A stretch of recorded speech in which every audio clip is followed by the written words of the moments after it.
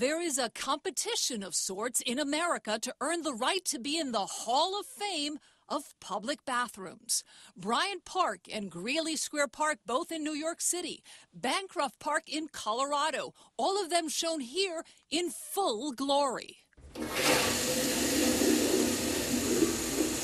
San Francisco has never reached that claim to fame.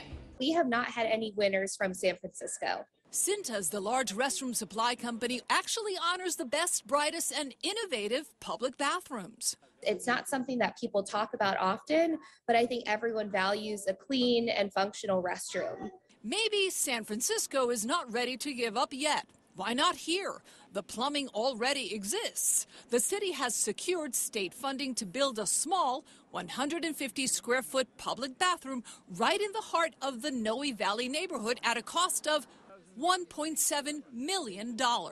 Put it to better use. It's ridiculous. 1.7 for a stupid bathroom. That's the estimate given by the Department of Recreation and Parks because of all the permits, planning, union labor, etc. that would be involved. City officials hope it won't cost that much. They have an idea of what it will be, but I don't think they have like the formal final plans yet. But now they're going to be in a position to be able to put all that together. Still, people here in Noe Valley asked to have a commode in place.